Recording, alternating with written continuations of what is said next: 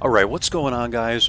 Welcome to the video. So we have another one in the LTTB. I've been playing this tank so much, guys, and I do want to give you some different content, but like you guys know, I'm a very casual, YouTuber.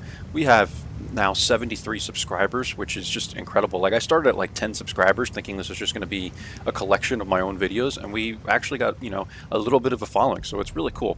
But anyway, guys, I just play what I want to play, and if I have a good game or there's something in the game that I want to bring to you guys from a strategic, point of view, then I will do so. So we're on Fisherman's Bay in the LTTB, guys, and what I start doing now on this map is, look, I've seen a lot of people, the camera's a little messed up, but I've seen a lot of people go over to these bushes over here, and I've talked about this before, guys, in previous videos. I think it's very, very risky to go out here. I've seen it work, and in fact, a game I played in the LT432 yesterday, I haven't had a 0-0 game in months, guys. Months. I mean, like, this rarely happens to me. I was in the LT432 on the other side, and there was a Batchat 12T that pulled into this bush. He lit me, and I think he had the radio equipment. So I pulled back up again after maybe 11 or 12 seconds, and I got lit up again, and I died with 0 damage and 0 spotting damage. And you can imagine how angry I was, but it can work, is what I'm saying. The problem is, if you get spotted there, like, at least I can pull down from where I was. I can always go this way. I can just pull down there because there's a little, like, dip here, and you could actually stay safe from the TDs that are all firing from here. But if you get lit over here, you're in big trouble because you have to run this way, and then when you run this way, you're running into people that are in the mid. And if you run this way, then obviously you have to come up this little hill, which slows you down a little bit, and the TDs have a clear shot at you. And then you got to make sure you're not running into one of your teammates and stuff. So I just find this bush to be kind of a middle ground. It's not nearly as risky. I would say 90-something% of the time you pull up to this bush, you're not going to get lit unless someone is like already right here with binocs and CVS or something like that. But I believe this Batchat 12T that outspotted me had, like, it had to have been like the radio equipment, or one other TD back here had like binocs and radio equipment or something like that. And he had like CVS. I was just terribly outspotted, guys, and that is rare. I'm usually the best light tank in the game, right? Because all I play is light tanks, guys. There's people that are a lot better than me in other vehicles, but I'm very good in light tanks, so that really, ticked me off. But it is what it is, guys. Sometimes you get outplayed, and you just have to move on. You have to, keep your cool and get out of the battle and get into the next game. It happens. It's World of Tanks. It's not the end of the world. It's just a video game, right? As they all say. So it happens. We're spotting the Sharfooter here, or however you pronounce this tank, and this is why I think this is a good bush, guys. Like, I have binocs, right, and we spot the FV 4005. The FV has no concealment whatsoever, obviously. So to spot him right at the edge of the view range here was pretty cool. But like I said, when you have binocs, I mean, this guy, when he fires, his concealment is basically 0, even if he's behind a bush. At least that's how I understand it. So we're spotting a couple of people here, guys, and AMX-50B has pushed, which makes our job easier, right? Like, if people YOLO this way, then obviously you have to run away. So a lot of, kind of strategic talk at the beginning here, guys. But you can see their LT432 has got lit here, and he's staying safe right here, like I was talking about before. But yeah, guys, I mean, I would say, I think the issue that I had is when I ran to this bush, I went through here, tried to get to this little line of bushes, and I think the view range from the Batchat went through, like, here, the roadway or something like that, and lit me. So that's another comment about this bush line. I would recommend you kind of come up to it and get into the far bush line first, and then kind of like back in and wiggle yourself in, and then pull back quick, make sure you're not lit, and then go back again. That's what I do. You kind of have to play around with it. But yeah, I was just really cocky, pulled into that bush, and I got whacked. So we're spotting, still like the TNH over here and stuff like that. They're going dark, but I think we do light them up a couple more times. I know we light the FV 4005 up a couple more times. And yeah, guys, I mean, Fisherman's Bay is kind of a boring map. You could see, like, especially if you're going to play the west side, which you should as a light tank, or you play the mid, You know, this is not a map where you can really like you could press up to here, this rock, but once you get there, it's like then you have to run right into the TDs.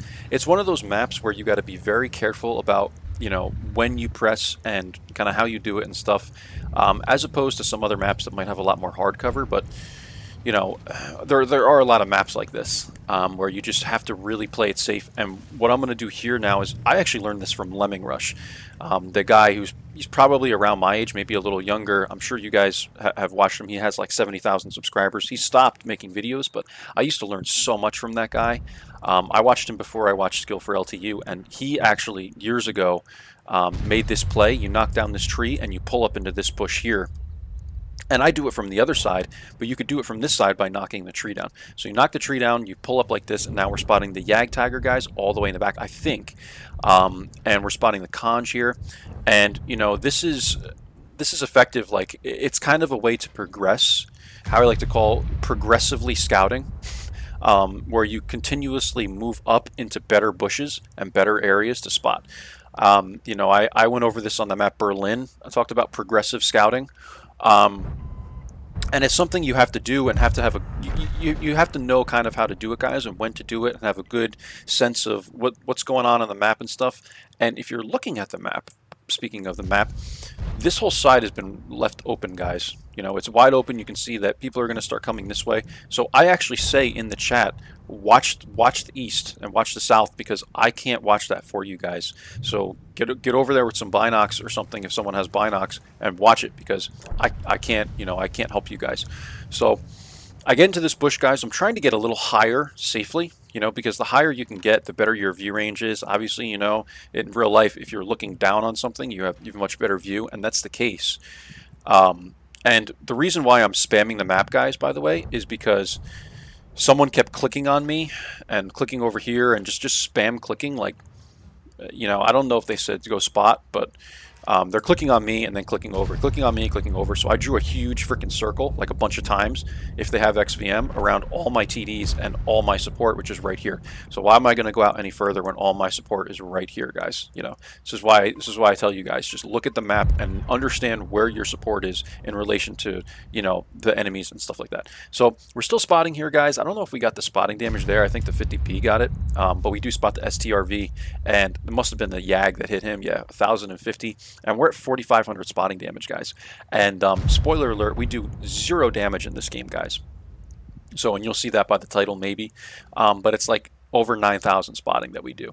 And, you know, I just find it... I got to a point at the end of the game, guys, where I didn't even want to shoot my gun, because I want to make a point in, you know, basically saying that XVM and the WN8, you know, thing is totally broken when you can do 9,000 spotting damage, and the WN8 is probably like in the hundreds somewhere, you know what I mean?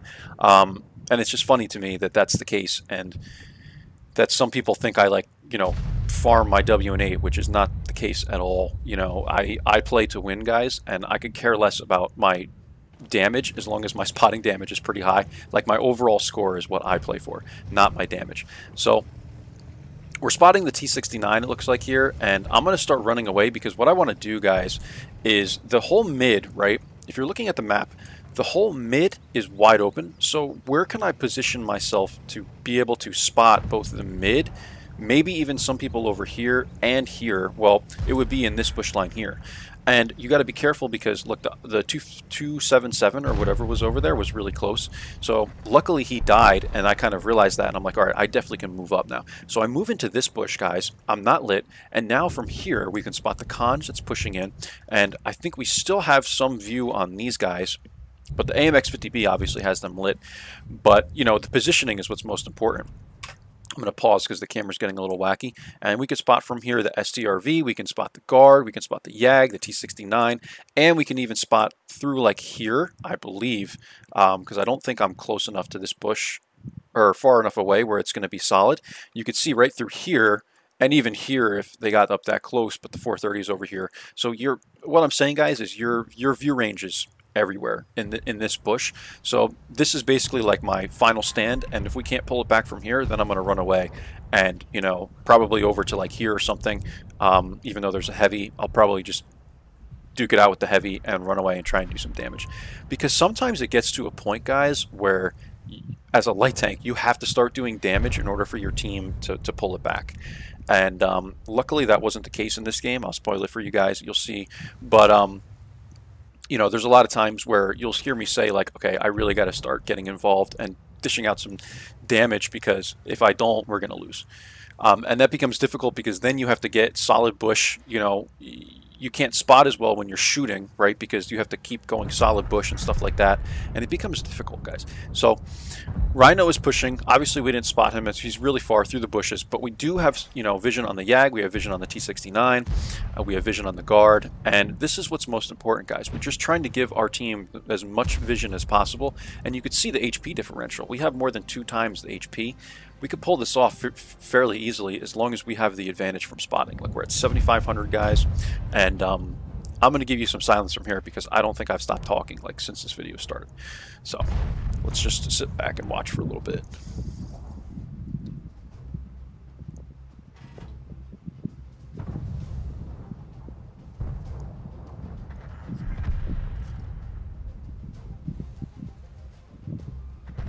So 430 pressed the Rhino.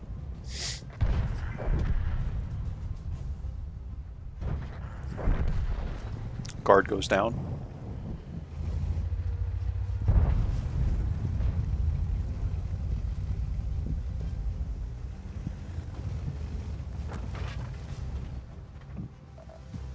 And we're lit here. So as you can see, guys, we pulled this game back very quickly. I take a shot from the STRV. It's not changing anything at all. I will drop the camera and show you guys my HP, but you know, it's not changing anything here at all. You know, we still have quite a bit of HP, and now I'm going to go after this guy.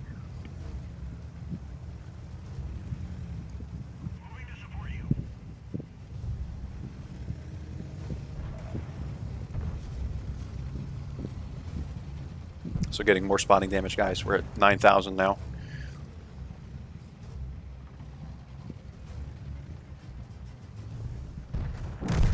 STRV goes down, and now we're going to go after the TNH, this new, whatever this tank is. It's like Polish, or I don't know, guys. I don't keep up with these new tanks.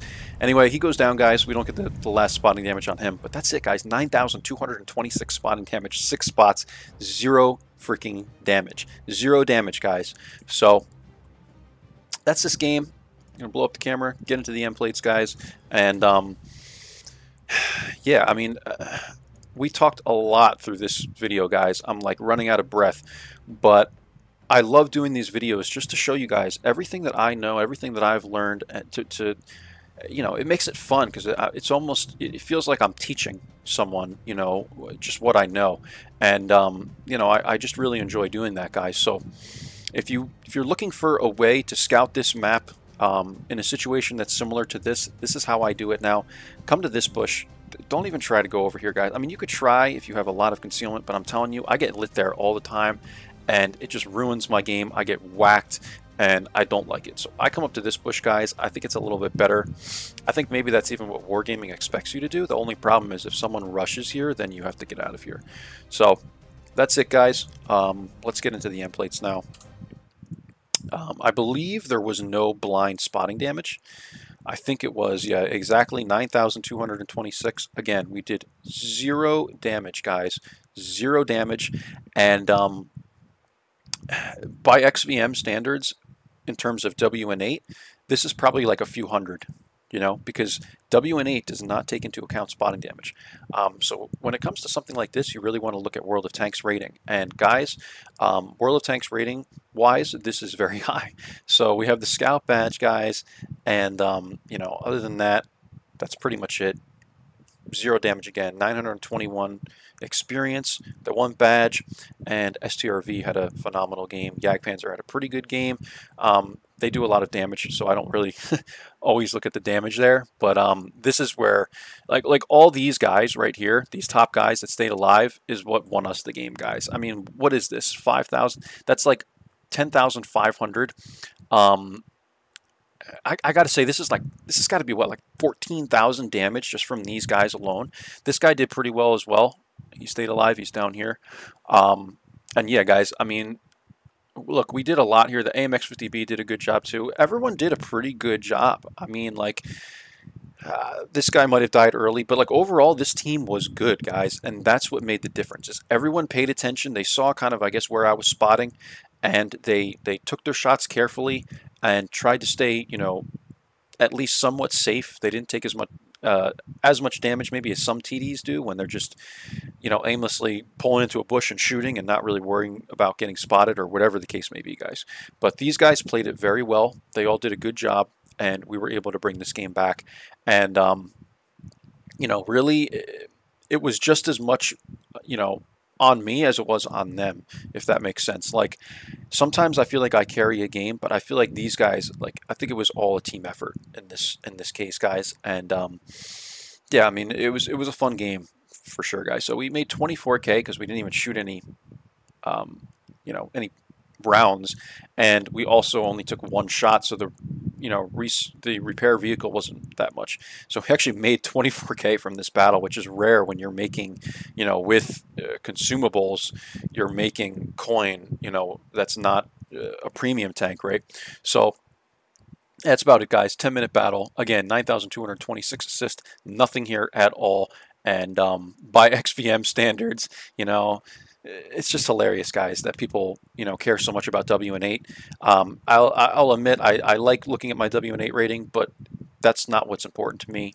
I always play to win, and I also play to enjoy the game, guys. So I hope you enjoyed the video. That's it, guys. I'll catch you for the next one. So stay safe, take care, and bye-bye.